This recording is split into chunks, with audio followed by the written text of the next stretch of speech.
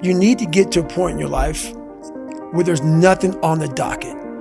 There's no 5K. There's no I'm going to get into school to be this or that and still perform to the highest level.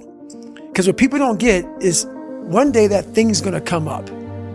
And if you're not constantly performing without purpose, you're not going to be ready when the time comes. So the reason I get up every day, even though there's no race or there's no school or there's nothing in front of me, is because I have pride in myself. Because I know there's so many people that have the ability and just refuse to get off that couch. Refuse to study a few more hours. Refuse to go deeper, to go further.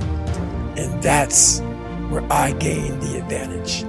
It's so easy to be great nowadays, my friend, because most people are weak. A lot of people, wonder, how did you become this? How did you become so vulnerable? How are you doing a podcast now when you were this kid? You overcame things. You fought them. And now this is what happens. This is on the other side of overcoming. You become very, very powerful when you overcome yourself. I want to be the standard. Like if you go to whatever company, they have this mission statement on how we want to run our company. I made one for myself on how I want to be.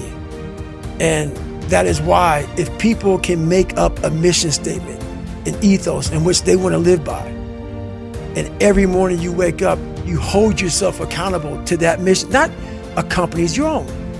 Make up your own mission statement. What do you want to be in life? And once you do that, now you can work with somebody to get better. You can work with yourself to get better. But until you know what you want to stand for, you will always just be sitting down. You'll never stand for anything.